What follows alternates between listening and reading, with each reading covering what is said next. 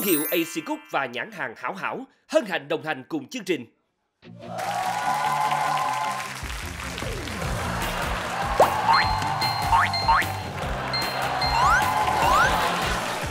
Trời đất ơi.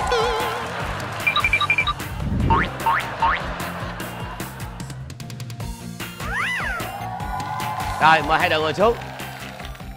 Xin chào mừng toàn thể quý vị khán giả đang đến với chương trình Thiên Đường Ẩm Thực. Chương trình được phát sóng vào lúc 20 giờ 30 phút tối thứ sáu hàng tuần trên HTV7 với sự tài trợ chính của Acecook Việt Nam. Và ngày hôm nay chúng tôi đã mời tới hai đội chơi. Trẻ trung có, kinh nghiệm có, thon thả có, đẩy đà có. Mời đội thon thả giới thiệu trước. Dạ, xin chào anh Giang, chào quý vị khán giả, chào đội bạn, dạ chào đội mình. Dạ, em tên là Tuấn Kiệt, em là diễn viên tự do. Chào em. Dạ, tiếp theo là em chào anh Giang, chào các anh chị, chào quý vị khán giả. Dạ, em là Quang Trung và em là một diễn viên không có ràng buộc. Xin chào tất cả mọi người, em là Henry Phạm và hiện tại em đang là ca sĩ tự do. Bên đây thì các em nó trẻ trung, không có sự ràng buộc gì hết, thích gì làm đó, miễn sao mà thoải mái là được rồi. Còn bên mình ý nói bên này trẻ trung á, còn đội mình đội nít.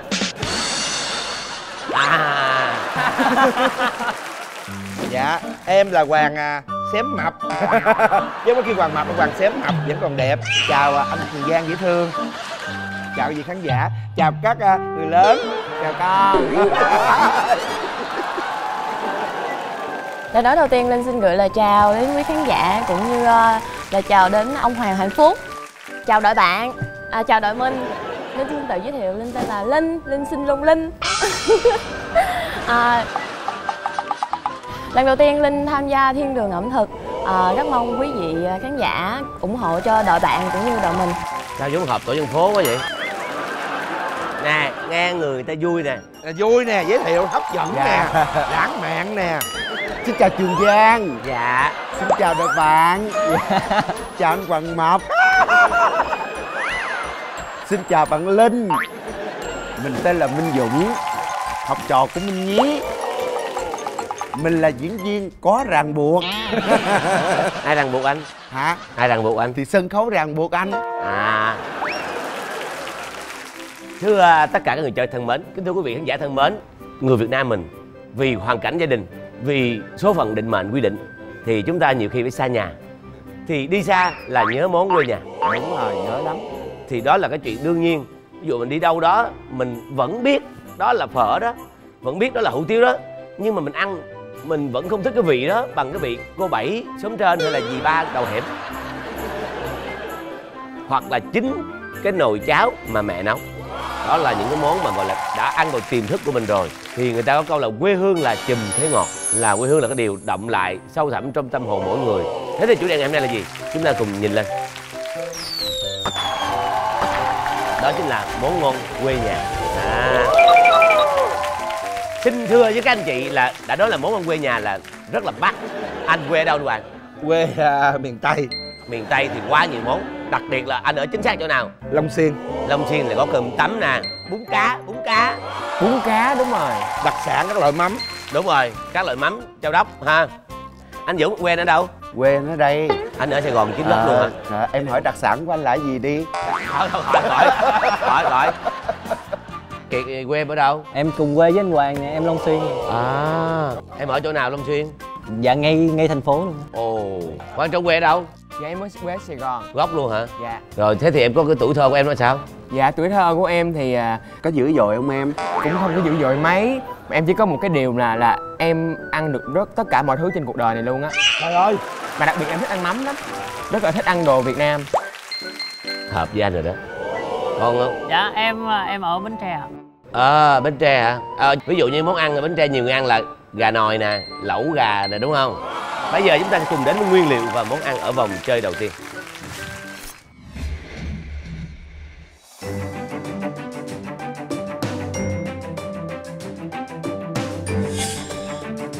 Vùng đất đầu tiên mà Thiên Đường Ẩm Thực ghé chân lại hôm nay chính là xứ sở hoa vàng cỏ xanh. Trời ơi, mới nghe mà đã thấy thích quá rồi. Không những được thiên nhiên ưu ái bởi những cảnh sắc thơ mộng và yên bình, Phú Yên còn là chốn quê của những món ăn đầy thương nhớ mà ai ai cũng phải lòng để một lần nếm thử. Cùng chờ xem Thiên Đường Ẩm Thực sẽ đem đến món gì đâu.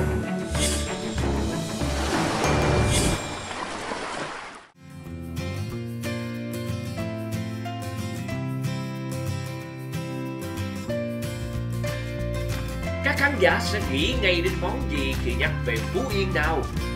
Ta-da! Còn gì khác ngoài món cơm gà trứ danh nữa chứ?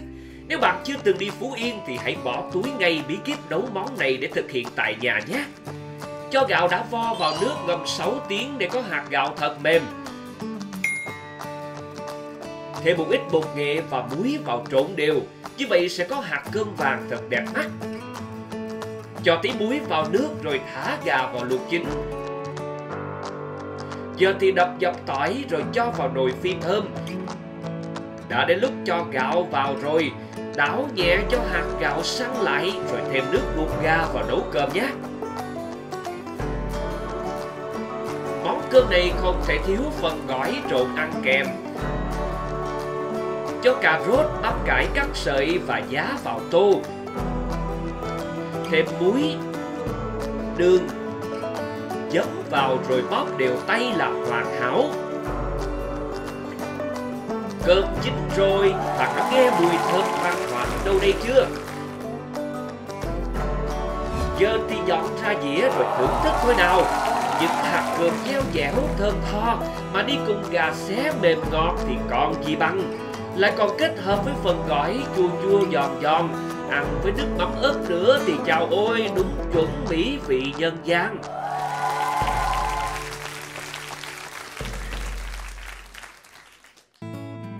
Đến Phú Yên mà không ăn mắt cá ngừ thì quả thật là thiếu sót.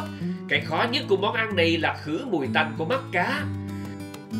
Bóp mắt cá với rượu nếp thật nhẹ nhàng, rồi cho vào nồi cùng sả và gừng. Trụng sơ rồi gấp ra. Nấu sôi nước dùng, cho nhãn nhục khô, kỷ tử, đẳng sâm, táo đen, gừng cắt sợi vào.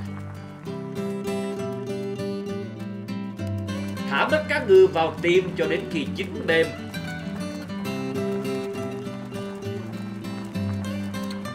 Món mắt cá ngừ tiêm phải dùng kèm với lá tía tô sắc nhuyễn thì mới đúng điệu. Phần cá mềm ngọt lạ miệng đi kèm với nước tiềm thanh nhẹ mà không hề có mùi tanh. Ngon quá đại dương ơi!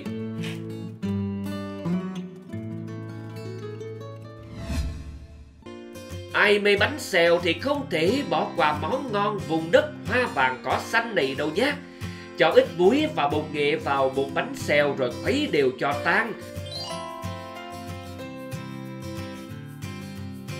Rồi cắt mỏng thịt ba rọi luộc nữa là đổ bánh được rồi. Cho ít mỡ vào khuôn rồi gấp thịt ba rọi lên thắng cho săn lại. Giờ là lúc tôm và bực cơm tỏa sáng rồi đây. Bạn đã bắt đầu chảy nước miếng chưa? Thêm giá và đầu hành lên rồi đổ bột vào và đậy nắp lại. Giờ thì chờ cho bánh chín thôi nào. Ta-da! Nóng hổi thơm phức luôn, thích quá đi. Món bánh xèo hải sản vàng rượm đậm chất miền Trung mà ăn kèm với rau sống chấm nước mắm chua ngọt thì ôi thôi, quê nhà sẽ hiện lên trong vòng một nốt nhạc. Ngon tuyệt cú mèo luôn. Người Phú Yên xa quê không ai mà không nhớ mùi lá é trắng. Người ta còn truyền miệng rằng lá é trắng chỉ trồng ở đất Phú Yên mới cho mùi thơm. Thứ lá gia vị bình dị này mà đem nấu lẩu gà thì ôi thôi, không gì có thể tuyệt vời hơn. Trước hết cắt nhỏ ớt xanh, cắt khúc cọng sả, lặt lá é trắng.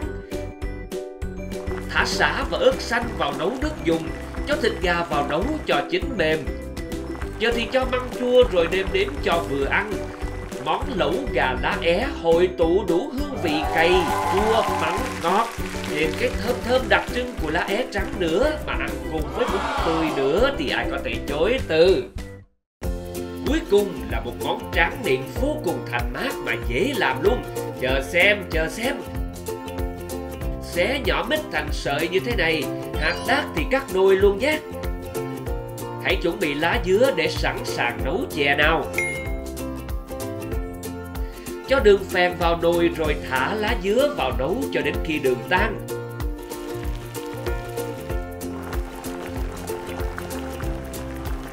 Thêm hạt đác vào nấu rồi vớt lá dứa ra, để nguội là dùng được rồi.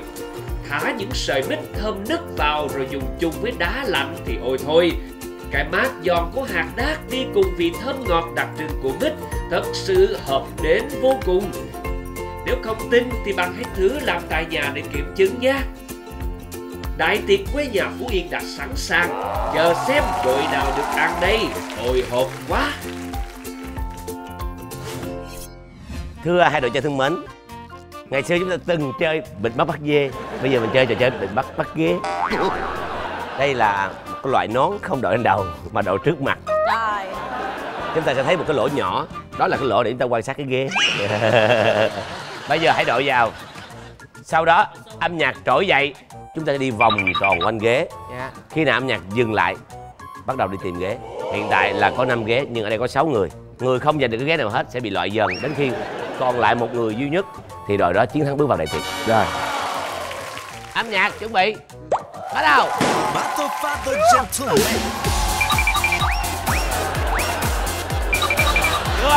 Chưa.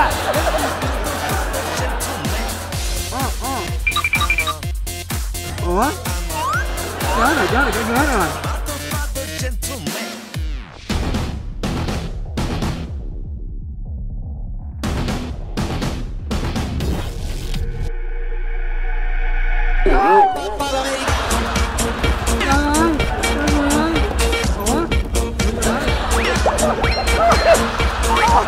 Mỗi người một cái thôi nha,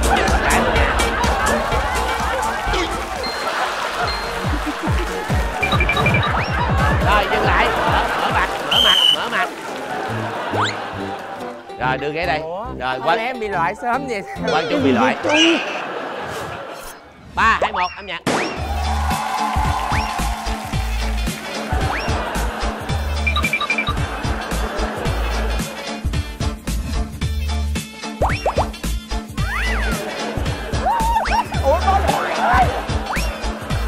Rồi kết thúc.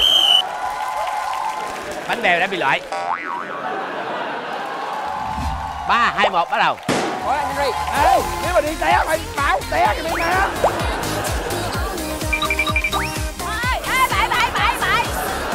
Chưa.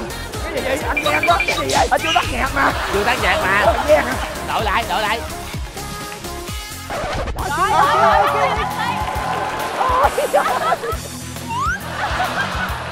Anh Hoàng Hí kìa đúng không? Anh Hoàng Hí kìa.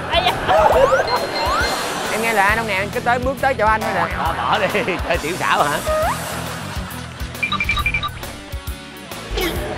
Anh ơi, tiệm người chứ phải ghế anh ơi. Cố lên, còn nhạc mà. Mệt rồi.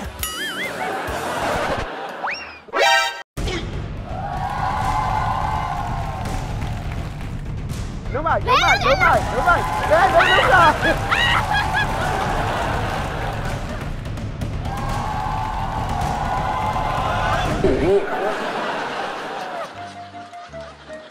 Nói gì nữa, đội cá voi bước vào đại tiệc. Tất cả hãy cùng bước vào đại tiệc. Đây là niềm hạnh phúc nhất của đội chiến thắng. Có đâu, trời không phụ lòng mấy người ham ăn. Kính thưa toàn thể quý vị, chúng ta không thể nào ngưng được cái việc mà phải ăn ngay cái hũ này. Bởi vì cái này để nó nguội thì nó có mùi, nó không có thơm lắm. Đúng rồi. Hũ này là hũ gì vậy? Hũ cá ngừ. Mình ăn đi. Giúp anh cái dĩa đó. Cái dĩa đó. Đó, cho mọi người một ít vào đây. Đó. Ôi trời đất ơi, nó thơm quá. Cá ngừ gừng nè. Anh Hoàng là anh rất là sành về ẩm thực nhưng mà anh vẫn chưa ăn món này thì Tụi em phải buộc phải ngồi đây hả anh? Chứ em thấy mà ngồi đây coi áp lực quá à. Cái này là anh ăn rất nhiều lần rồi mà phải nói là lần này rất là ngon. Tại vì sao? Cái mùi vị của biển khơi nó ùa về á. Anh húp một cái anh đang tưởng nó đang ở ngoài cái Đại dương á, đang ở đâu ở ngoài Thái Bình Dương á.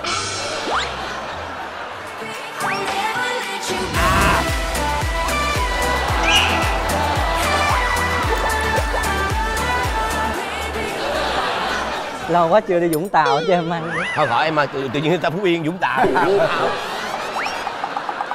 Này, có mùi thuốc bắc ha, mùi gừng ha, và cái mùi đặc trưng của cá thì ai cũng biết rồi, nhưng mà không hề tanh nha, nên nhớ điều đó, ngọt tự nhiên.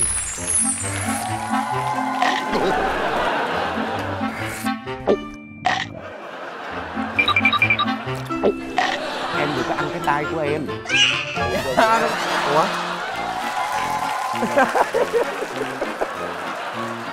Ủa xí anh Giang, người thua là phải bị phạt ngồi đây coi dòm miệng hả anh? Chương trình 4 mùa rồi, tự hiểu đi. Không mấy cho một cái hình phạt mới rồi bắt tụi em ngồi bàn trong hay gì được không? Chứ cái này áp lực quá. Ôi.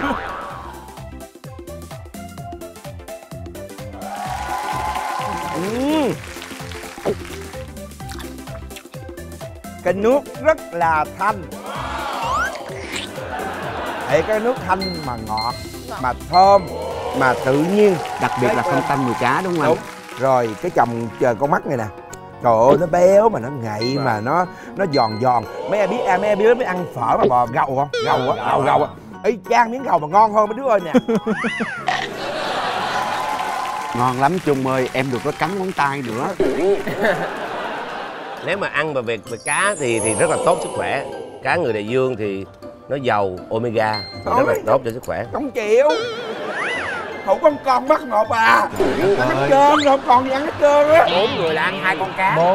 4 người là Anh còn 2 mắt gà nè anh. Sao mà dùng cái món mắt cá thì mình cứ gọi là súp đi. Thì mình vào cái món kia gọi là bánh xèo.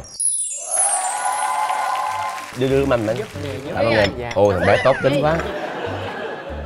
Ô, nóng luôn. Đây, em để đây cho anh em mình có thể vừa ăn vừa hàn huyên tâm sự nha. Ở ngoài quê miền Trung á, thực sự là người ta không ăn bánh xèo với bánh tráng nha anh. Người ta chỉ cuốn với rau. Đó. Thì cái này cái bánh hơi bự thì em xin phép là mình chia đôi ra anh em mình đúng rồi. nếu mà chia là dư đó. Đúng rồi, phải san sẻ chứ. Không, dư thì cũng cố gắng ăn. Đó, mình bỏ một ít rau thơm lên đây, xong mình cuốn lại. Thì cái kiểu ngoài quê người ta ăn mộc mạc vậy thôi. Thì đây là cái chén nước mắm pha ớt, tỏi này nọ, mình chấm vô đây.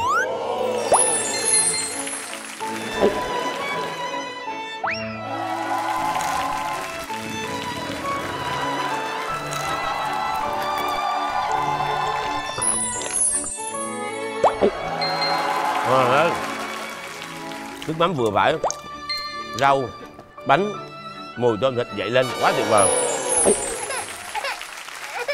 Ăn cái tới tiêu hòa luôn. Đó, anh Hoàng với bé Linh ăn đi. Ăn cũng hết, cũng phải ráng ăn nha chưa? Để bỏ nó tồi. Không tồi đâu, bỏ vào đây. Không sao đâu em, bên đây chị sẽ ăn hết.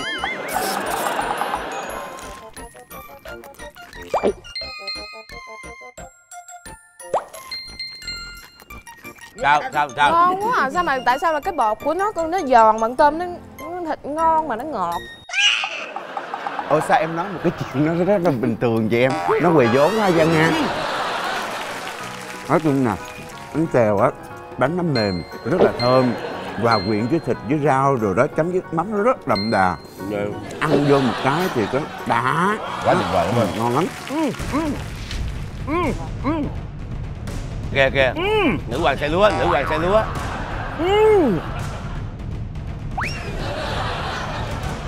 Trời ơi nó phun xuống.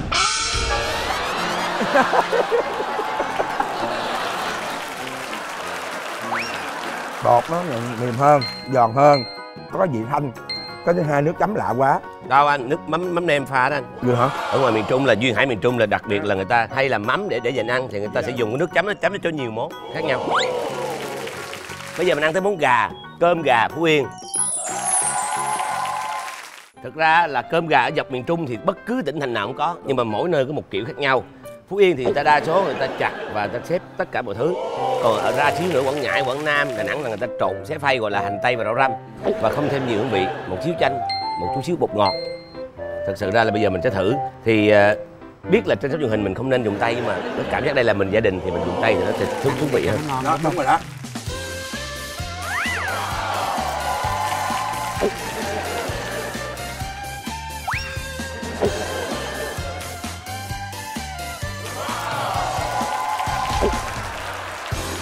Ngon á, ngon. Gà nó không quá dai nhưng mà không hề mềm, cơm dẻo vừa. Bóc nha anh Hoàng. Bóc đúng rồi. Để mình nắm lại đúng không? Dạ, xôi vò. Nè, cái cơm chua gì nè. Rồi. Cho miếng thịt gà nè. Anh Hoàng giống như cái bánh xay lúa vậy ha. Lúa đưa vô là nát hết. Đây nè, đó, nè, ăn nè. Hương hoa. Hương hoa thôi. Nè, Giang, ăn trước đi cưng.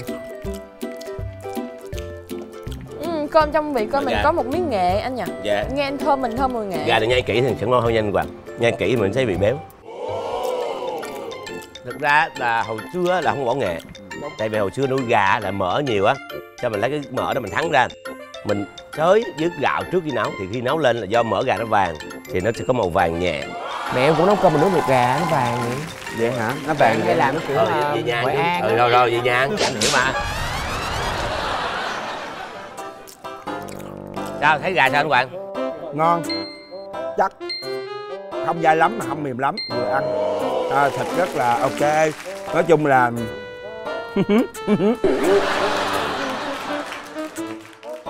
Bây giờ chúng ta sẽ dùng một cái món gọi là lẩu gà lá é.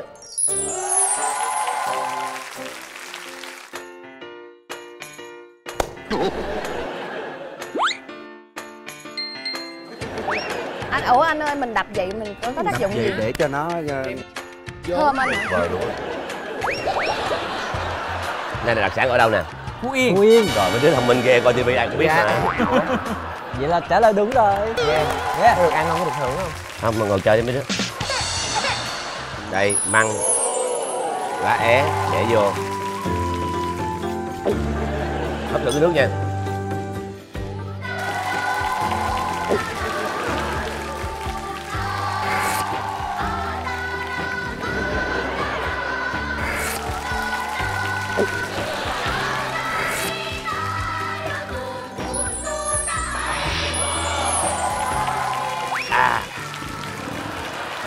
Anh húp đi thì anh sẽ hiểu tại sao người ta nấu lá é mà người ta không nấu lá quế. để thử nha, anh thử nha. Cái nước ngọt thanh tao, cái mùi lá é nó thoảng thoảng nó chạy vòng vòng ở đây, và có mùi cay nhẹ của ớt hiểm á, và cái mùi thơm nồng của măng. Không, anh lấy chén mới đi cưng.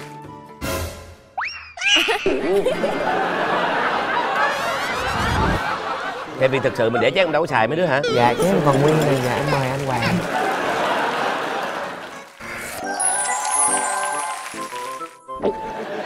Đó, món này đúng như Trường Giang nói luôn đó. Cái vị nó rất là cay. Mùi măng thì rất thích ăn măng chua luôn. Đúng rồi. Thực sự ra là đáng lẽ múc cục khác cho anh Hoàng, nhưng mà tại vì em múc cái đùi, bởi vì anh Hoàng lợi thế là đùi bự nhất. Đúng rồi.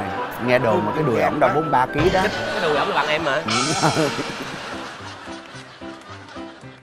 Trời ơi, cái gà vừa mềm luôn á. Em không tin. Thôi không còn tin. Phải bắt em ăn chứ. Không chứng minh. Đáng lẽ là mình còn ăn nữa, vì đối với anh Hoàng là cái nào ngon phải cho anh thưởng thức nhiều anh mới chịu. Nhưng vì còn 2 vòng nữa, rất là nhiều món dành cho anh. Ủa lẽ là thắng luôn. Làm sao thắng luôn được. Với cái đội hình này thì anh nghĩ là vậy đó. Nhưng mà không, trước khi chúng ta kết thúc vòng 1, chúng ta phải thưởng thức cái món mít đát. Có ai biết hạt đát là cái gì không? Hạt đát là gì không? Dạ, giống như là thốt nốt. Đúng rồi, ăn nó giống như thốt nốt, nhưng mà nó hoàn toàn không phải là thốt nốt, bởi vì nó là cây đát.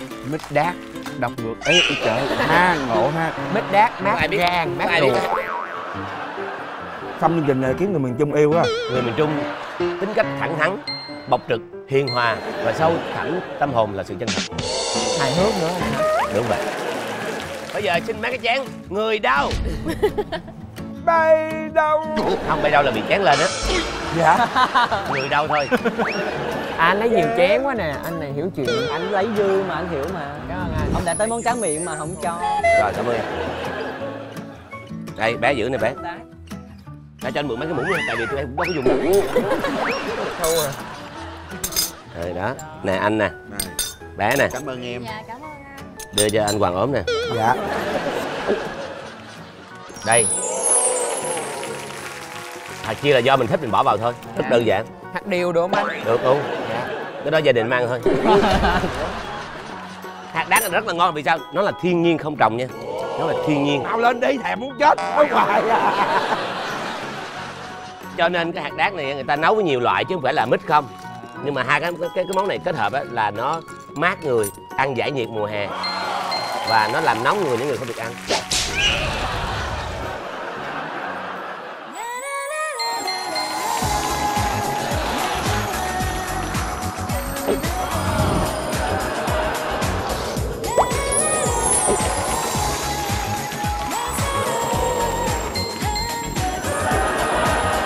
Cái nước chè nó rất là ngọt mà không bị đậm. Nó thanh thanh, nấu đường phèn phải không em? Đúng rồi anh. Còn chén thôi. Công nhận chè mà ăn hết 2-3 chén á, cảm nhận được nó ngọt. Ủa chứ nãy giờ thấy nó đắng rồi. Thưa quý vị, là cái buổi ăn đầu tiên đúng là đi đâu xa những món ăn quê nhà vẫn là đỉnh cao nhất, quê hương mình vẫn là đỉnh cao nhất. Cảm ơn đầu bếp chương trình, cảm ơn tụi em đã chịu đựng vừa qua. Đó, có em hạnh Bây phúc. giờ chỉ còn lại những cái hương vị khác nữa đến từ vòng thứ hai. Xin mời. Điểm đến tiếp theo của hành trình món ngon quê nhà chính là Hải Phòng. Những người con đất cảng đã bắt đầu thấy phấn chấn chưa nào? Không những khéo tạo nhớ thương du khách từ phong cảnh thiên nhiên, Hải Phòng còn dễ làm người phương xa phải lòng bởi những món ngon đậm chất Bắc, chan hòa với sự nhiệt tình mến khách của con người nơi đây. Cùng xem Thiên Đường Ẩm Thực đem đến món ăn nào sau đây nhé. Đến Hải Phòng mà chưa ăn bánh đa cua thì quả thật là thiếu sót đấy nha. Những bạn ở xa cũng đừng lo, Thiên Đường Ẩm Thực sẽ chỉ cho bạn bí quyết nấu món này ngon đúng điệu nhé.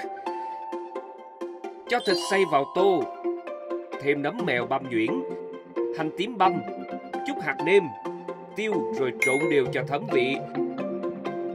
Cuộn thịt với lá lốt như thế này rồi cố định cuốn lại nhé.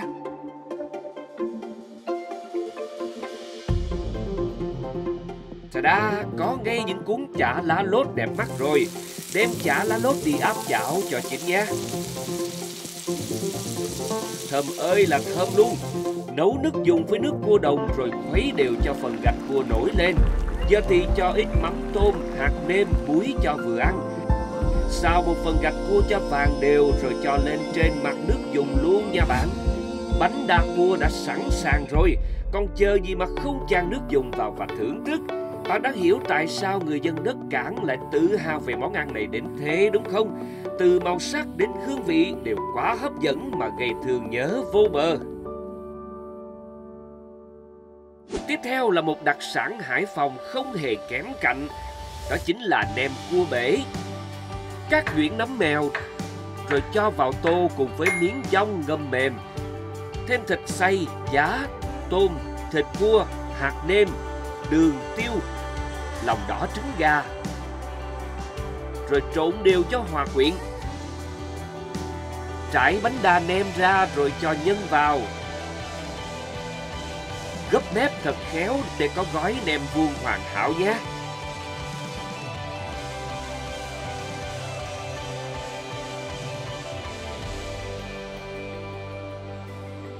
Giờ thì đem nem đi chiên thôi.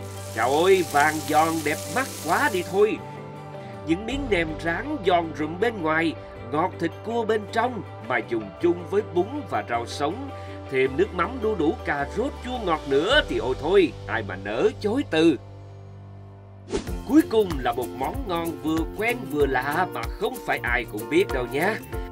Đó chính là bánh bèo Hải Phòng. Tôi cá là không ít người phải tròn mắt ngạc nhiên vì lần đầu tiên thấy món này cho xem. Cho bột gạo vào tô, thêm nước rồi khuấy đều cho tan. Thêm ít muối và hạt nêm cho đậm vị, phi thơm hành tím rồi cho thịt xay và nấm mèo băm nhuyễn vào xào đều tay. Nêm nếm cho vừa ăn nhé. Vậy là có ngay phần nhân thơm ngon hấp dẫn rồi. Quét dầu vào những thuyền lá chuối như thế này rồi thả bột vào. Thêm tiếp phần nhân và hành lá. Đậy nắp lại và hấp chín thôi. Người dân Hải Phòng vẫn thường tự hào rằng những chiếc bánh bèo được gói trong những chiếc lá chuối giống như những chiếc thuyền, biểu tượng đặc trưng của người dân xứ Cảng. Thêm điểm nhấn đặc biệt nữa chính là nước mắm nấu từ nước hầm xương kết hợp cùng những chiếc bánh bèo dẻo dai. Chỉ cần ăn 2-3 cái là có thể no căng bụng, giản đơn và bền vị mà đến nao lòng. Đại tiệc món ngon Hải Phòng đã sẵn sàng. Chờ xem đội nào được ăn nhé. Cố lên hai đội ơi!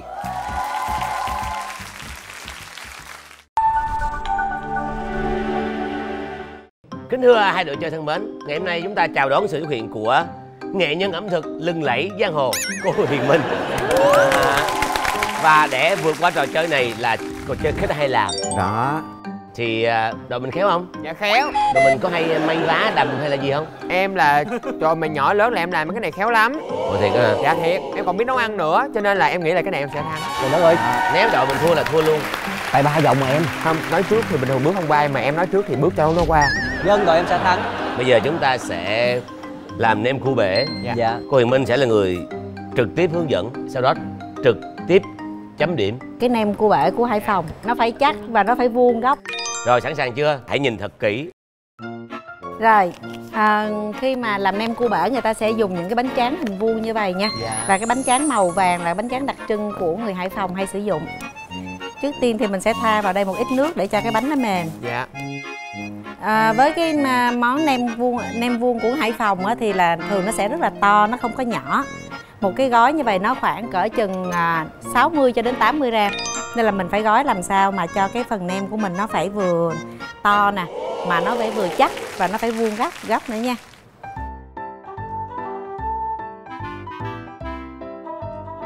Mình đẩy cho nó hết những cái không khí ở trong cái bánh ra. Gọi là hút chân không. Hãy nấu ăn bằng cả trái tim.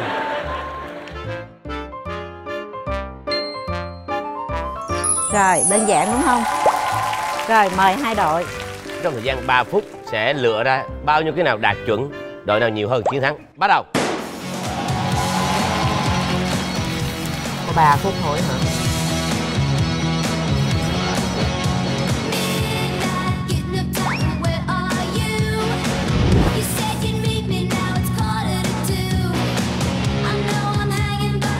Ồ, bánh đẹp mà.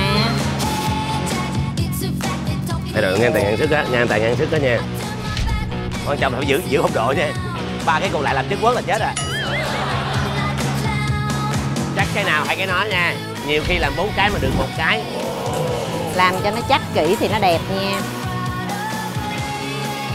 10 9 8 7 6 5 4 3 2 1. Hết giờ. Đây là sản phẩm đã hoàn thành của hai đội trong thời gian quy định. Thì bây giờ cô Minh sẽ chấm. Mời cô. Trong thời gian 3 phút thì hai đội đều làm hoàn thành hết. Thì các cái góc bên này thì đội bên này làm rất là đều và gọn gàng. Bên này của mình xếp đẹp, nhưng mà bên này của mình nó là bị những cái nhược điểm là những cái góc nào của mình nè nó không có được cẩn thận. Cái này chiên là khi mình chiên nó sẽ bị bể ra. Nó làm bung ra thì lúc đó là cái chả của mình, cái nem của mình nó sẽ không hoàn thành tốt. Vậy đội chiến thắng sẽ là đội bên tay trái. Kính thưa quý vị thân mến, như vậy là 2-0 đã thuộc về đội anh Hoàng Mập. Họ là đội thắng 2 vòng liên tiếp. Có nghĩa là gì? 10 triệu đồng đã thuộc về họ. Đại tiệc những món ngon của quê nhà Hải Phòng xin bắt đầu. Ngày hôm nay không những chúng ta những món này không đâu, thì có một món ngon 3 phút cô Hiền Minh sẽ làm trực tiếp tại bàn dành cho đội chiến thắng. Bây giờ mình ăn món nào trước con chứ em thấy mệt quá.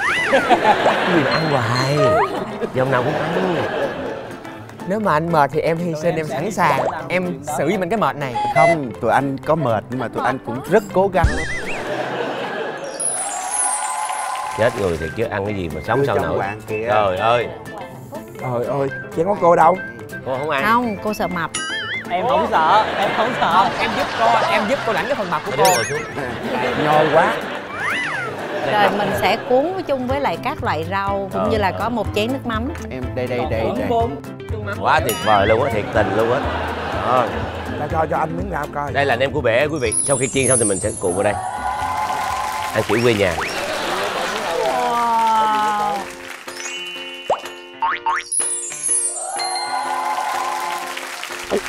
Thấy thương quá, thấy mấy đứa nhỏ nó nhìn cái ánh mắt thèm thuồng, thấy thương. Đây.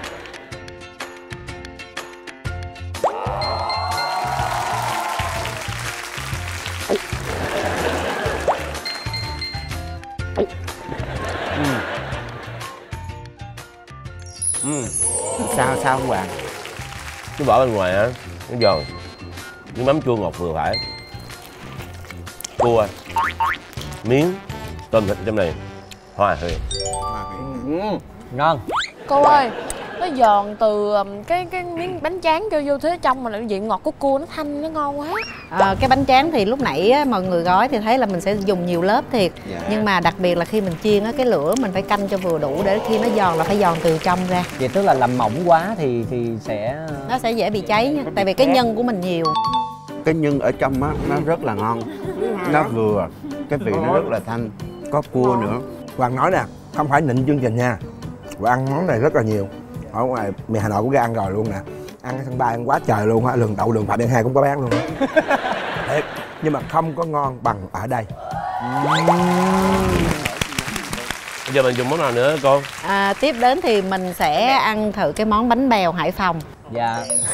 Ngày xưa thì bánh bèo của người Hải Phòng thì không có thịt như bây giờ, chỉ có là bột gạo và một ít hành lá. Người ta xếp cái lá chuối thành hình những cái chén hoặc là những cái khuôn, sau đó ta đổ vào hấp. Thì bây giờ thì người ta bỏ thêm là cái phần thịt vô để cho ăn nó được hấp dẫn hơn. Dạ. Cô cái hình thức này nó hơi giống như bánh nậm miền Trung cô ha. Nó dày hơn. Bánh nậm miền Trung thì là nó mỏng hơn. Ồ, mấy đứa nít rồi chưa trưởng thành biết gì đâu. Phải gì mà được ăn cho mau lớn á chứ. Thôi đừng lớn mấy đứa. Đây là bánh bèo Hải Phòng dành cho những người chiến thắng.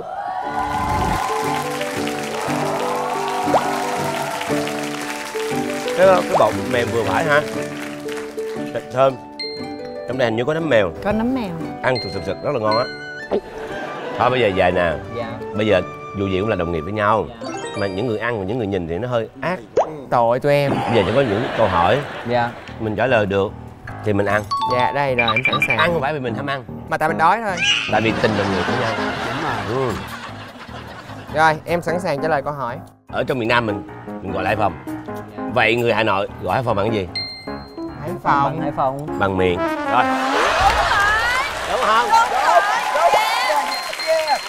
Bên đây không phải là không cho ăn mà đây còn tạo cơ hội mà tại mấy bạn không nhưng mà không bắt được. Lỡ nhưng mà bây giờ em kêu là bằng miệng, anh kêu là bằng Hải Phòng chứ bằng cái gì rồi sao? Thì tự biết rồi đó. Ơi, ngon quá má ơi, chắc chết quá. Rồi sao mà nó mập vậy? Mỗi lần mà quay chương trình là lên mấy ký á, mập. Anh quay chương trình này anh không lên ký. Anh không quay anh còn lên mà anh Hoàng. Nè, câu đố này rất đơn giản. Kê tập trung. Hôm nay mình ăn có hai món có cua đúng không cô? Đúng Dạ. rồi. Con cua đồng khác với cua biển chỗ nào? Một người trả lời thôi nha. Tin em nha. Tin anh nha. Tin anh nha. Dạ, ok. Rồi. Dạ, con cua đồng thì nó ở những cái vùng như là ruộng nè. Em gọn gàng thôi, em gọn gàng đi. Đó, còn con cua biển thì nó ở biển. Chỉ như vậy thôi.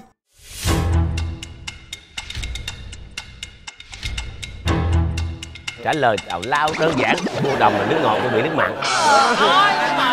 Không được ăn. Không được ăn. Thiệt ra là câu đố này là muốn trả lời sao để trả lời? Đâu có. Nói cua đồng ở ruộng vậy, ở suối cũng có cua đồng vậy. Đúng rồi. Vậy thôi bây giờ em đố mọi người một câu nữa. Mời em đố. Dạ. Môi gì mà tất cả mọi người đều thích? Tụi anh có quyền không trả lời.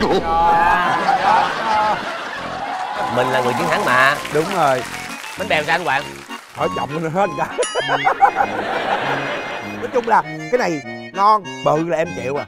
Cái bánh bèo nhỏ nhỏ Ăn không đã đúng không? kéo xíu đem cạo gì hết, cạo mệt quá. Bánh rau nguyên một dĩa chà bá lửa nè, quất no bụng thôi. Bây giờ mình ăn món gì nữa cô? Đến kế tiếp mình sẽ ăn đến là cái món bánh đa cua. Trời ơi, Món này là món chết Trời người ơi, nữa. con cái riêu cua nó thì rất là ngon luôn, rất là ngon luôn. Đó, bây giờ mình chỉ cần chờ nước sôi rồi bắt đầu mình sẽ thả bánh đa cũng như là tất cả vô. đây chúng ta thấy nè, đã chuẩn bị sẵn sàng, chỉ có thả vô rồi ăn thôi. Đó. Cô, sao mình thường thấy đó cô, ba cái kia nó sôi lên hồi người ta mới để cái bánh đa vô, sao mình để luộc luôn? Không, nay mình cho vô là mình ăn luôn được rồi. Ăn luôn chứ mình đâu chờ gì nữa Mình đâu đâu. có chờ nữa. Ủa không có chờ tụi em chờ hết. Hay là bây giờ cô giả bộ cô đố con riêu cua làm sao để con trả lời cho cô nghe được không? Rồi, cho xin mấy cái cọng rau đi. Cô không quan tâm. Mình phải chuẩn bị đồ ăn. Thích cô quá. Em đã làm khi đến nơi này. Em nghĩ nó là một cái đường sự. Nhưng nó đối với tụi em đây là Cái địa địa ngục ngục ẩm Trần gian. Thôi bây giờ hát bài nào có chữ về Hải Phòng đi. Hôm nay toàn món Hải Phòng không á. Hoa phượng đỏ. Hoa phượng đỏ. Hoa phượng đỏ làm gì có chữ Hải Phòng nhỉ? Bây giờ anh nói chung của tất cả các tỉnh thành miền Tây là một cái điều ai cũng biết nè. Dạ. Ở tất cả các tỉnh thành miền Tây có một cái huyện mà tỉnh nào cũng có. Châu Thành. Chính xác, được ăn. Một mình em thôi nha. Xui dễ. Nè cho miếng nè. Nè. Anh à, mình có thể chia ba. Em yên tâm. Chắc chắn là không rồi. Miếng thì nói bằng một gói khi nào anh ơi. Ngon, anh nói thiệt ngon lắm. Nè, Châu Thành. Bây giờ mình giả bộ mình hỏi khác đi. Hỏi khác nữa hả? Hỏi về Sài Gòn nữa hả? Cái gì cũng được, anh rộng rộng xíu. Hả? Rộng như nãy vậy đó. Đừng có quá rộng, em Giang không tới. Kênh tàu hũ còn có tên khác là gì? Kênh tàu hũ. Kênh tàu hũ, kênh. Cái con kênh. Rồi, em chưa biết cái đó có tồn tại trên đời này luôn. À, kênh tàu phớ.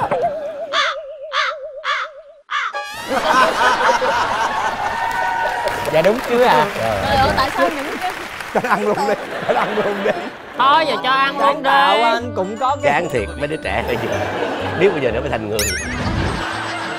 Thôi hấp miếng cho bánh ăn của cho đời thanh tịnh. Ngon quá, ngon quá. Cái này nè, cái nước rất là thanh nha. Nước thanh mà cái vị nó ngọt nhẹ và đặc biệt là cái mùi đặc trưng của món bánh đa cua. Không phải là bún riêu nha. Khác với lại bún riêu, cái nước nấu khác. Cái nấu nước nó đặc trưng cái mùi á mà không lẫn vào được. Em nghiêm túc. Công nhận cái nước á nó trong nè và nó rất là thanh. Cái chả lá lớp. Dạ, cái chả lá lớp, tại sao mình phải bỏ cái đó vô hả cô hả?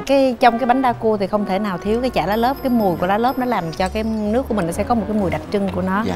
Và nó làm cho cái món mình nó hấp dẫn hơn. Dạ. Ủa cô cái này là mình nấu theo đúng vị của Hải Phòng luôn hả? Đúng rồi em. Bởi vì tại vì em đi ăn mấy cái quán ngoài nó theo kiểu Sài Gòn á, cho nên nó hơi lạc. Đúng rồi. Còn ở đây nó đậm đà hơn rất là nhiều. Với lại nhờ cây nghêu á, nghêu nó ngọt lắm. Không có nghêu. Cái đó cái gì? Không phải. Nghêu. Dạ, Nghêu cua. Nghêu. Dạ, nó ngọt từ dạ, cái phần nó ngọt. cua. Nó rất là ngọt. Cô, cái cua là nguyên si nó là cua luôn ha? Đúng rồi. Nó không có pha. Không, đúng của người miền Bắc á, thì là cái phần cua người ta sẽ không pha gì hết. Mà mình phải nấu cua cho thật là nhiều và mình phải lựa cái cua nó ngon. Và luộc và mình sẽ làm thật là kỹ để mình có được cái phần thịt cua như vậy. Dạ. Rồi bây giờ mình sẽ ăn món ngon 3 phút. Rồi mình sẽ làm ngay tại đây. Món này là đỉnh cao nha anh Hoàng nha. Món này là anh Hoàng đang chờ đợi luôn nha. Em mà nãy giờ hình như món này anh Hoàng cũng chờ đợi luôn á. Ăn toàn khác luôn á. Rồi bây giờ thì mình sẽ thưởng thức qua cái món sữa chua nếp cẩm. Sữa chua nếp cẩm nè bà con. Ủa cái này nó có bị lạc ở miền khác không cô? Cái này là nổi tiếng đầu tiên ở Hải Phòng. Sau đó mới đưa lên Hà Nội. Ủa hình như hai cái này không giống nhau hả cô? Một cái là mình sẽ nấu từ nếp cẩm, một cái thì mình sẽ làm cơm rượu từ nếp cẩm. Khi mình trộn hai thứ lại thì cái vị nó sẽ có một cái vị rất là ngon. Rồi mình sẽ bỏ vào đây là một ít cái phần là cơm rượu làm từ nếp cẩm và xong mình sẽ cho một ít xôi vô. Khi mình trộn hai thứ, mình ăn mình trộn hai thứ lại thì bắt đầu nó có vị thơm nhẹ nhẹ hăng hăng của cái phần cơm rượu, rồi kèm cái là cái độ giòn sực sực của cái hạt xôi thì nó sẽ rất là ngon. Bây giờ món này chúng ta cần phải viên đá lạnh, những viên đá lạnh để cho nó ngọt ngào nhẹ nhàng lại.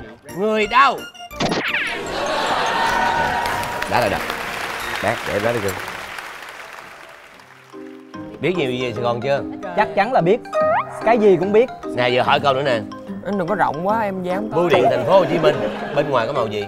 Bưu điện thành phố Hồ Chí Minh có màu vàng nhạt nhạt. Câu đó hỏi cho vui thôi, không phải hỏi để đón đồ ăn. Em giỏi nhất môn gì? Đúng rồi. Cái này ngon lắm nè, nha. Anh đố em về sinh nè, về anh văn nè, về sinh học hả? Em dám cho đối sinh học luôn hả? Dạ. Anh em sinh cùng trứng gọi là gì? Sinh đôi. Nhưng mà cùng trứng là như thế nào? Là cùng trứng. Thôi ngồi chơi đi nha. Thôi nói cái gì đó cho nó giảng giải nhiều hơn việc khoa học chứ em nói gì nó không được vậy. Ví dụ cùng trứng là hai đứa cùng đi mua cái trứng ví dụ. Không cái đó là em bị đánh. Cái nếp và cái cơm rượu này nó giòn á, nhảy dễ thương, và cái vị béo của sữa chua và cái vị ngọt nhẹ của cái sữa khi mình cho sữa đặc nguyên cho vừa đủ và nó lạnh nhẹ nhẹ. Anh Hoàng thì sắp hết rồi hả anh hả? Cái ly nó không xứng với Hoàng. Không biết nó ngon cỡ nào ha, hấp dẫn cỡ nào chứ xin lỗi ly thứ hai đó. Kính thưa quý vị khán giả thân mến, ngày hôm nay quá nhiều món ngon, cảm ơn cô Hiền Minh rất là nhiều. Và đúng là những đặc sản quê nhà. Còn một vòng nữa rất là ngon nữa. Dĩ nhiên đội mình đã là thắng 2 vòng là được 10 triệu đồng rồi. Tuy nhiên mình phải thắng vòng thứ 3. Để chi?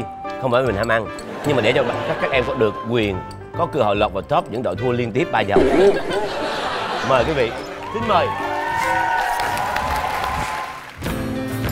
Cuối cùng hãy cùng lên Tây Nguyên đổi gió với các khán giả quê nhà Gia Lai nhé. Đến Gia Lai, bạn không chỉ bị cuốn hút bởi những khung cảnh đồi núi bạt ngàn, mà chắc chắn sẽ còn ấn tượng bởi vô vàn đặc sản mới lạ nơi đây.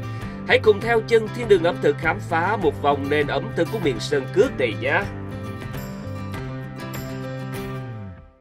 Điểm qua danh sách của những món ngon Gia Lai, bò nướng muối kiến hẳn là một cái tên lạ. Nghe qua thì có vẻ nhiều thực khách sẽ e ngại, nhưng các bạn tin chương trình đi, nếu đã nếm qua hương vị này một lần thôi, chắc chắn sẽ nhớ mãi không quên. Thịt bò phải được cắt thành bản to như thế này. Gia vị ướp bao gồm ớt bột, tỏi băm, sả băm, muối. Trộn đều tất cả lên rồi ướp vào thịt cho thấm. Bí quyết cho những miếng thịt này đặc biệt hơn chính là đem phơi một nắng hoặc để thịt nghỉ từ 1 đến 5 tiếng. Ta-da! Giờ thì xếp đều những miếng thịt này trên bếp than hồng. Xèo, cứ thế nướng cho vàng đều hai mặt nhé. Chào ơi, các bạn có ngửi thấy mùi thơm chưa nào? Hấp dẫn quá đi mất. Món ăn sẽ tròn vị khi thưởng thức cùng muối kiến rang thơm. Thịt bò chắc ngọt nhờ phơi một nắng và thơm hơn nhờ gia vị thấm đều trong từng xớ thịt. Nhấm nháp một miếng thịt bò chấm với muối kiến sẽ kèm thêm vị chua nhẹ, nồng nồng, cay cay. Xem nào! Ôi, giờ thì hiểu vì sao lên Gia Lai là nhất định phải thưởng thức ngay bò nướng muối kiến rồi nhé. Ai đã nghe qua món phở khô Gia Lai thì giơ tay lên nào. Nếu chưa từng ăn thì để chương trình giới thiệu cho bạn nha. Phở khô Gia Lai có phở và nước dùng được để trong 2 tô riêng biệt. Đó là lý do vì sao người ta còn gọi món phở này là phở 2 tô. Cho khối thịt bò vào luộc trong nước dùng để lấy phần nạm bò. Cắt khúc củ cải trắng rồi thả vào nồi. Hành tím thì để nguyên củ. Phi hành tím cho thật thơm rồi vớt riêng ra. Cho phần thịt băm vào xào cho chín. Phần thịt bò để ăn tái thì cắt thành lát thật mỏng. Nạm bò đã chín rồi nè, vớt ra và cũng cắt lát nhé. Phần nước lèo thì nêm nếm gia vị cho vừa ăn rồi thả bò viên vào nữa là hoàn tất. Giờ thì thưởng thức thôi nào. Phở khô sau khi trụng mềm sẽ trộn với nước tương, thịt băm, chút hành phi và ngò. Phần nước lèo thì có đầy đủ các loại thịt như vậy nè. Khác với bánh phở thông thường, phở này có sợi nhỏ, dẻo và dai hơn, nhưng vẫn có độ mềm vừa phải. Nước lèo thì đậm đà, hòa quyện cùng với vị thơm ngọt từ các loại thịt, thật không thể chê vào đâu được. Thêm một đặc sản không thể bỏ qua của vùng Sơn Cước này đó chính là món gà tộc cơm lam. Gà tộc có thịt ngọt và rất chắc, thế nên từ lâu đã trở thành thương hiệu của đồng bào dân tộc nơi đây. Cắt ớt sừng, hành tím, tỏi, ớt hiểm xanh, lá é, rồi cho tất cả vào cối giã nhuyễn cùng một ít đường, muối và hạt nêm. Giã thật nhiều cho đến khi gia vị quết lại như thế này. Giờ thì đem cả con gà đi ướp cùng gia vị, nhớ là chà sát đều cho gia vị thật thấm nha. Cuối cùng là đi nướng thôi nào. Gà tộc thì phải ăn cùng với cơm lam mới đúng điệu. Gạo được chọn phải là loại gạo dẻo, trộn thêm một chút muối nữa cho đậm đà. Cơm lam đặc biệt ở chỗ là được nấu trong ống tre. Cho gạo vào, đổ nước vừa phải, bịt kín đầu lại như vậy rồi đem nấu trên bếp than hồng. Nhớ là phải trở đều ống tre để cơm chín đều nhé.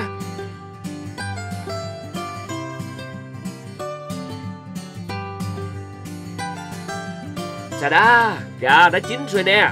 Thịt gà chắc, ngọt, dai, thấm đều gia vị, đúng chuẩn hảo hạng. Cơm lam nóng hổi, dẻo và có mùi thơm nhẹ nhàng. Chắc chắn là sẽ gây thương nhớ cho bất kỳ ai nếu đã một lần thưởng thức. Trăm nghe không bằng một thấy. Để có được cơ hội thưởng thức những món ăn danh bất hư truyền của phố núi Gia Lai, hai đội chơi phải vượt qua thử thách sau đây của ông Hoàng nha. Ở trên miền Gia Lai thì có một cái lễ hội là lễ cơm mới, tức là một mùa gặt thành công thì người ta sẽ cúng để người ta gọi là cảm ơn thần lúa đã cho người ta sung túc một năm vừa qua. Thì chúng ta sẽ bắt đầu chơi trò chơi cấy lúa. Đó, thì mỗi đội sẽ chơi lần lượt, đội này chơi thì đội kia đứng nhìn. Thì sẽ xếp hàng từng lượt một. Mỗi người sẽ cầm trên tay 10 cây lúa. Dạ. Sau đó chúng ta sẽ chống tay thẳng xuống đất và quay 10 vòng ngược kim đồng hồ. Trời ơi. Sau 10 vòng, mỗi người sẽ bước ra cấy lúa. Mỗi ly một cây lúa. Làm sao mỗi người phải cấy được 10 cây lúa vào trong 10 ly đó là xong phần của mình. Đội này chơi trước. Thôi cho đội đi, cho đội mấy em đi. Đội mấy em hy sinh chơi trước để cho mấy anh chị tiêu. Đúng rồi. Em chơi trước đi. Người Sài Gòn cấy lúa. Dạ. Đây hả? Đội này lần này mình thắng không? Nếu thắng thì bình thường. Thắng là quá vui rồi nhưng mà thua cũng không bình thường. Không buồn. Rồi chuẩn bị 3, 2, 1 âm nhạc bắt đầu. Ngược chiều kim đồng hồ. Tay đụng. Dạ rồi. Quay. 1 2 3 8. Đứng lên. 8 nha, mới 8 mà, đứng lên. Khoan xí, em đứng liền. Khoan. Tám rồi nó bớt chóng mặt rồi. Bạn có 5 giây. 5 giây. 4. Ủa, khoan, bây giờ mà 5 giây được anh. 2 1 hết giờ. Đi về lại. Xếp hàng sau lưng. Rồi người tiếp theo. 10 cây lúa. 5 4 Cái lúa mà ngồi vậy hả? 3 2. Rồi tiếp theo. Bắt đầu. Cây lúa.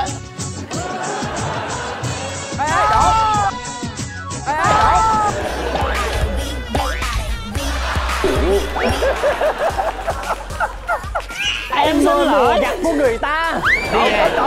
Đi về. Quang Trung lên quay.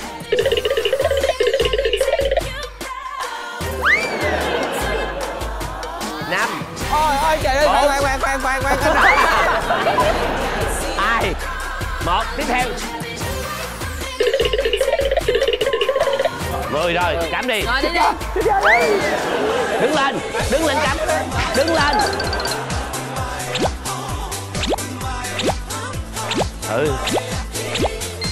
Rồi còn mình em đó. Hey, em sẽ lượm hết nè, em bỏ cho được mà đúng không? Được. 10 nhắm tới khóa đừng đi.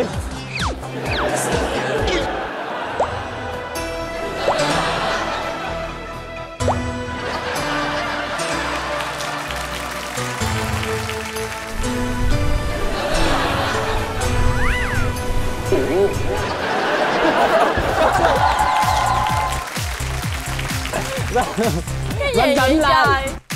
Wow, cái ruộng của tôi. Lụm lên. Trời, thọt 4-5 cây dữ vậy. Tại vì em thấy mấy cái chỗ này nó bị trống rồi. Ngã là làm lại nha. Ngã là quay lại nha. Rồi ok xong. Giỏi quá. Vừa rồi đội các bạn hoàn thành 30 cây lúa trong vòng 5 phút. Rồi mới làm nhanh hơn thì mình chiến thắng nha. 3 2 1 bắt đầu. 2 3. Đổ lên anh ơi. Đi đâu? Đây nè Hoàng ơi, vậy nè Hoàng. Cái gì không được, nó bự bự lắm đâu. Hoàng ơi, không được rồi. Bự lắm. Lẹ đi 5 phút. Rồi chương trình Ra đi, em vô cho. cho đội của anh Hoàng là cái vòng này nửa tiếng nha. Chắc là trong đầu gối của anh quậy, hiểu không? Rồi mời, từ đứng, từ từ. Rồi gã về, đi về làm lại. Mời rồi, từ từ ngồi xuống, Đé, ngã nó đi là thua đó. Chậm. 3 2 1 hay quá. Tôi Nghỉ ngơi. Hay vậy? Không sao, cho anh Hoàng nửa tiếng. Tại vì tôi bò vậy đi nghe. Thôi vậy thay quy định rồi. Một. Không em phải đứng. Thôi phải đứng chứ. Đứng không được. Đứng sao được, cái bụng bự quá. Gì sao được? Gì á? Để lên không lên đi ra đi em làm trước. Quay đầu gói á, một đầu thôi, quay một đầu quay. Quay sao? Vậy nè, quay vậy nè, một đầu quay vậy nè. Nó ơn nhớ. Rồi. 2, lên trước là 2 nha. Em đếm cho. Rồi chơi. Có gì? Nó là cầm cái chân lâu giùm đó.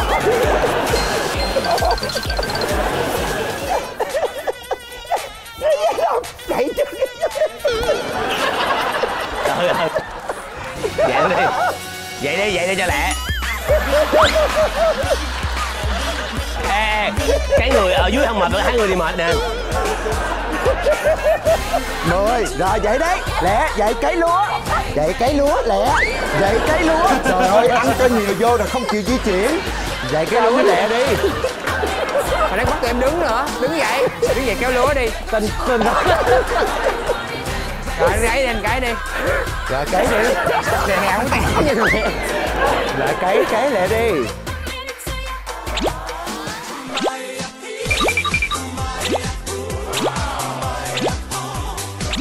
10, rồi tiếp đi. Ngồi khóc luôn, không có cấy được, ngồi khóc. Từ từ. Đứng dậy cấy nha. Đi ông đứng thiện lên. Đứng dậy.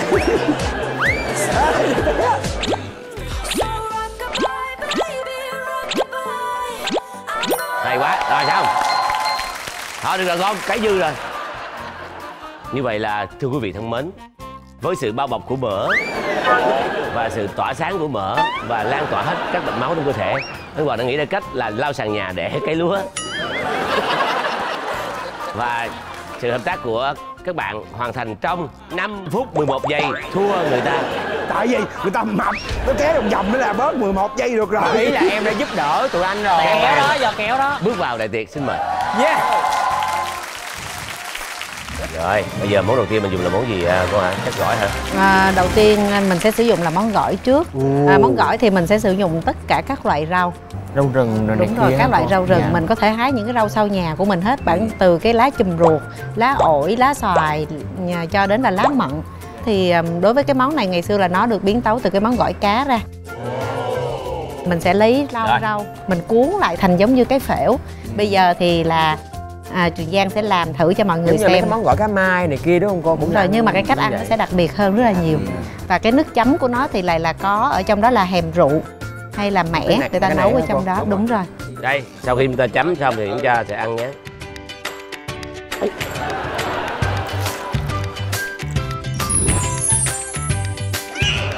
Ăn vô. Ăn tém mỏ vô xấu quá. Chung là món này á là chủ yếu ăn lá là chính. Dạ. Nhưng mà kết hợp với các loại thịt, tôm, cá chấm cái nước này thì rất là nhẹ nhàng. Món này không có gọi là no hay ngấy gì hết. Em thích ăn rau lắm. Cuốn nhỏ nhỏ thôi, không có cuốn bự. Ăn đi, lát hỏi mấy câu hỏi thử biết không nha. Dạ, trời em ăn khỏe vô là em trời đất ơi tỉnh táo chứ. Với thịt luộc đúng không? Ừ đúng rồi. Thịt luộc, tôm, cá. Tôm. Nè Linh Lăng nè, cái lá này là lá xá xị là thơm thơm nè. Đúng rồi, lá xá xị. Lá xá xị là thơm nè. Dạ. Đó, xá xị.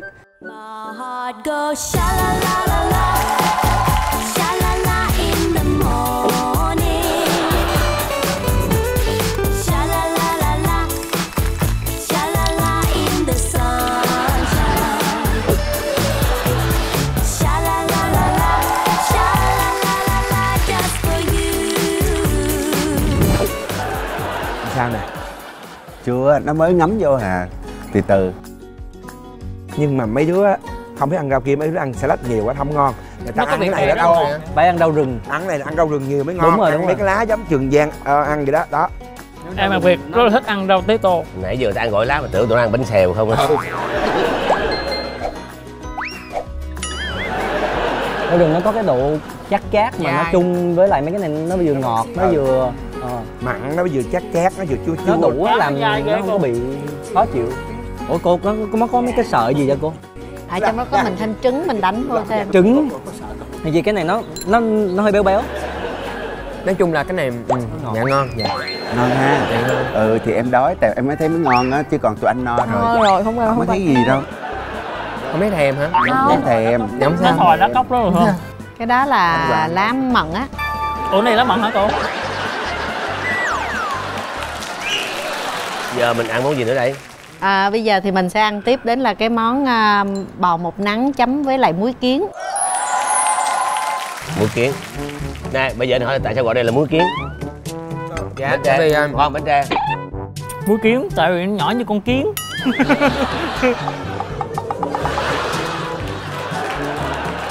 Chương trình ơi, cắt cái câu trả lời vừa rồi nhé, để gia đình buồn. em thấy có hột muối nào mà anh bự như con trâu không em? Rồi, bây giờ mình sẽ ăn bò một nắng hả? Bò một nắng. Bò một nắng mình chấm với muối kiến nhé.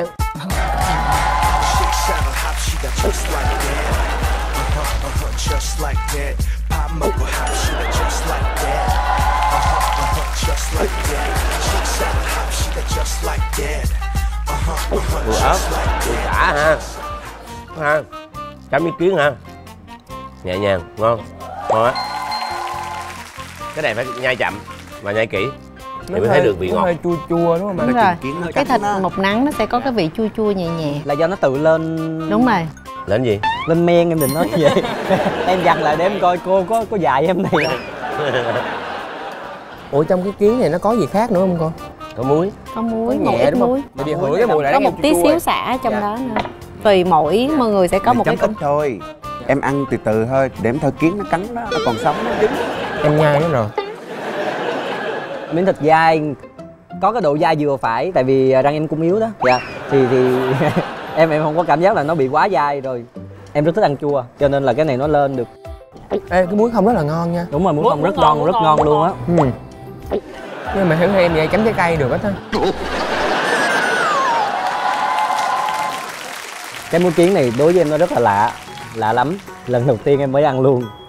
Tại vì em thích ăn thịt bò nữa cho nên em đã ăn rất nhiều loại bò, thì em cảm giác là cái này nó vừa phải lắm, tại vì nó một nắng cho nên là hương vị nó vừa đủ, nó thấm đều. Chứ nó có nhiều loại bò nó hơi mặn, nếu mà để lâu nó bị mặn. Thì cái này nó vừa phải, rồi có thêm cái vị chua nữa, cho nên cái này em nghĩ ăn chơi là xuất sắc. Số 1 luôn á. Dạ. Nè, cái này mà dạng Chấm trái cây à. 12 giờ đêm mà gõ Facebook mà thèm quá đó. Trời ơi, lấy ra xé bóc á. Dạ. Bây giờ mình dùng món tiếp theo là món gì cô? Mình dùng món tiếp theo nè. Cái món kế tiếp mình sẽ ăn đến là cái món gà tộc cơm lam. Với cái món này thì gà đã được ướp với lại là lá é, muối, lá é và tất cả các loại gia vị nướng lên, và mình chấm với lại là cái muối lá é luôn. Rồi, bây giờ thì đối với món gà này thì mình xé nó ra ăn chắc có lẽ nó sẽ ngon hơn là mình chặt. Luôn là vậy. Nhìn con gà ngon quá nhỉ. Nó tươi. Ngon chứ, nhìn thấy ngon. Hiền mẹ dễ rồi luôn. Mà ướp cái màu nhìn thì nó rất là đậm đà nha. Đây, chúng ta thử ăn gà.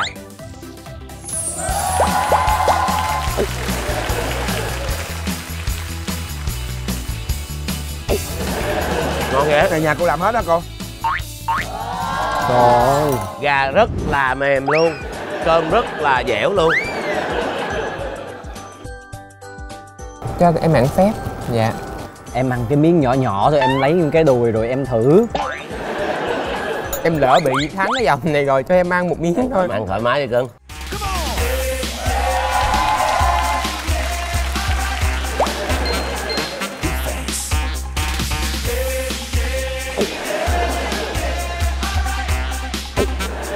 Bình thường em không ăn da gà, nhưng mà món này em thấy da gà nó rất là thơm. Rất là ngon ha. Rất là ngon. Mà gà rất là mềm. Thấm.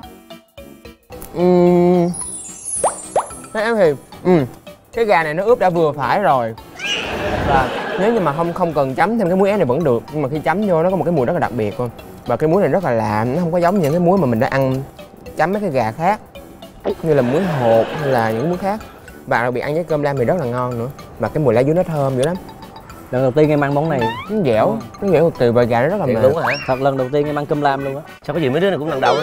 Lần đầu tiên chừng gò bắn hiếu cha gì. Tội nghiệp nó ghê. Em chưa có cơ hội đó luôn. Tuổi thơ bất hạnh quá. Em cũng đầu tiên đó. Cái gì kỳ vậy mấy không? Em thì không trình bày nữa. Ở đây em là người đặc biệt rồi. Bây giờ chúng ta dùng cái món tiếp theo đó chính là phở khô Gia Lai. Thường thì phở khô Gia Lai thì người ta sẽ là để ra 2 phần.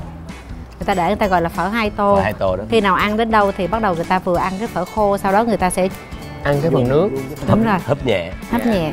Nhưng mà bữa nay thì mình sẽ múc chung luôn để cho mọi người cùng thưởng thức nha. Dạ. Nhưng mà phở khô Gia Lai nó có cái gì đặc biệt vậy cô? Nó đặc biệt lắm. Khi nghe đến phở thì ai cũng nghĩ rằng là phở sẽ phải nấu từ nước dùng bò. Dạ. Nhưng mà đối với món phở khô Gia Lai thì người ta lại sử dụng là nước dùng từ heo. Nhưng mà thịt thì ở trong đó thì người ta vẫn sử dụng là thịt bò ở trong đó. Vậy hả? Nhưng mà bây giờ cái cọng này không phải là cọng phở trong Sài Gòn nữa mà nếu mà cọng hủ tiếu. Nó giống như cọng hủ tiếu dai. Đây mình sẽ dùng thử nha các bạn. Đây là không phải là mình ăn để mình cảm nhận ngon hay không, mà mình cảm nhận cái tình của cô Hiền Minh đặt vào trong cái món này. Tới cái dòng này thì em mới thấy là cô có tình với tụi con.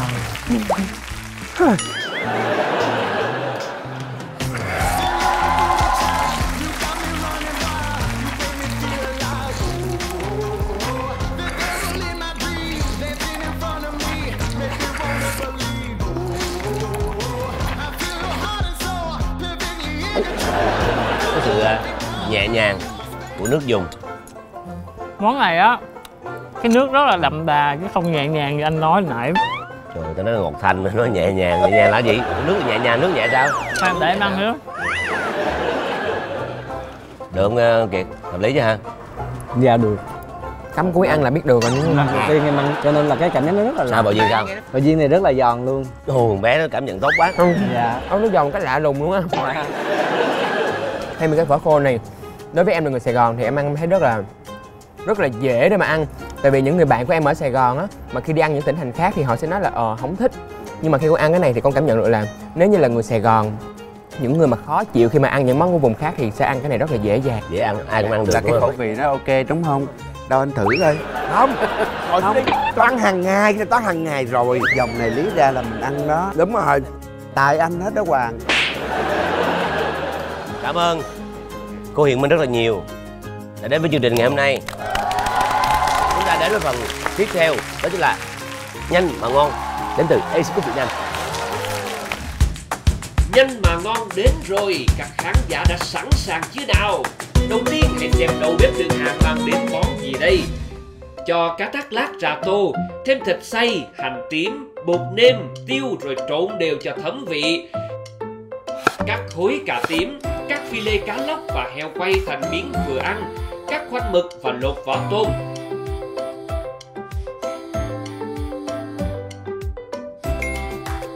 Giờ thì nhồi chả cá vào ớt sườn nữa là hoàn tất phần chuẩn bị.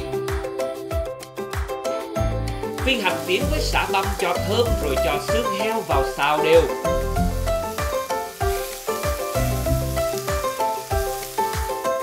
Thêm nước và hâm cho đến khi xương ra nước ngọt. Nêm nếm với gói súp sệt và súp bột cho thật vừa ăn.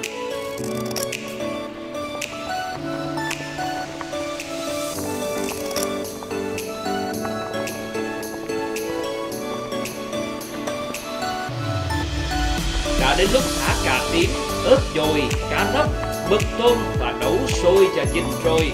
Cuối cùng thả kèo neo vào là hoàn tất. Cho bát bún vào tô, chế nước dùng, thêm rau và phần hải sản lên trên. Đậy nắp lại chờ 5 phút. Wow, thơm ngon tuyệt hảo luôn.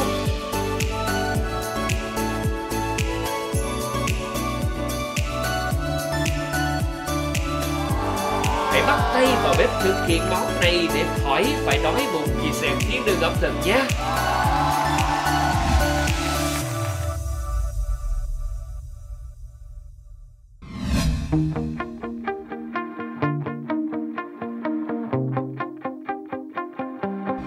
Tiếp theo là một món mì vừa quen vừa lạ, chờ xem là món gì nào.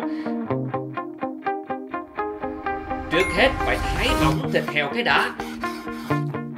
Nêm nếm với ít hành tím, tỏi băm, ngũ vị hương, hắc xì dầu, gói dầu. Rồi trộn nhẹ cho thịt thật thấm. Giờ thì xem đầu bếp Đường Hàng chuẩn bị phần rau và dưa leo nào. Món ăn này sẽ không thể hoàn hảo nếu thiếu chả giò chiên giòn rụm. Đừng quên áp chảo thịt heo cho chín vàng thơm phức nhé. Đem thịt ra cắt thành sợi nhỏ như vậy. cắt gói mì mikochi rồi cho vắt mì vào tô, chế nước sôi đậy nắp chờ 3 phút.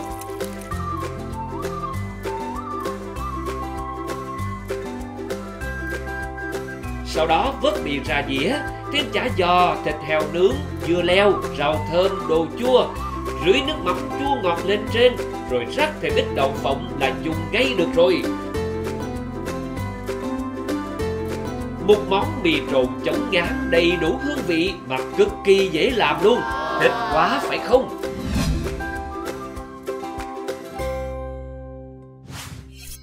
Clip thì chúng ta đã coi rồi. Bây giờ sẽ có một câu hỏi duy nhất dành cho một thành viên nào đó trong hai đội. Nếu trả lời đúng, 1 năm sử dụng miễn phí sản phẩm đến từ Acecook Việt Nam sẽ thuộc về người đó. Đáp án đã nằm trên clip hồi nãy chúng ta đã xem. Và để trả lời được câu hỏi này, điều kiện bắt buộc việc đầu tiên là phải trồng được 5 cái hũ Yao đề lên một cách nhanh nhất. Ai mà nhanh nhất sẽ được trả lời. Rồi. Sẵn sàng chưa? Rồi bỏ xuống, buông tay. Trong món mì thịt nướng đầu bếp dùng bao nhiêu cuốn chả giò cho một phần ăn? A2, B3, C4, D5. Bắt đầu.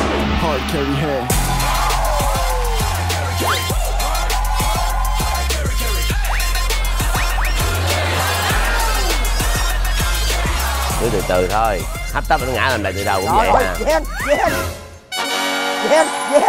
Anh Hoàng, mời trả lời. 2.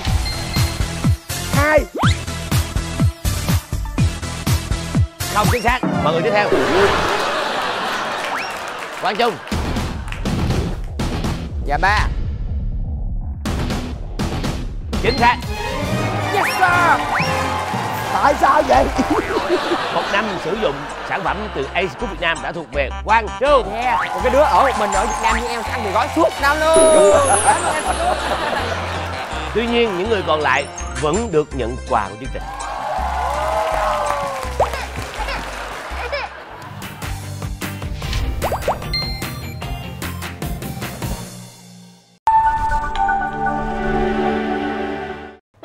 Cảm ơn tất cả mọi người đã đến tham gia chương trình ngày hôm nay. Và sau đây là một phần quà dành cho tất cả mọi người. Wow. Người đâu? Cuối cùng cũng đã có chiến thắng rồi. Chúc mừng em. Cảm ơn anh. Em được ăn mì gói 1 năm. 10 triệu đồng của đội mình á anh à. Đúng rồi. Đây, 1 năm sử dụng sản phẩm Acecook. Không phải dành cho anh. Không phải dành cho tôi. Cái giỏ đẹp quá vậy.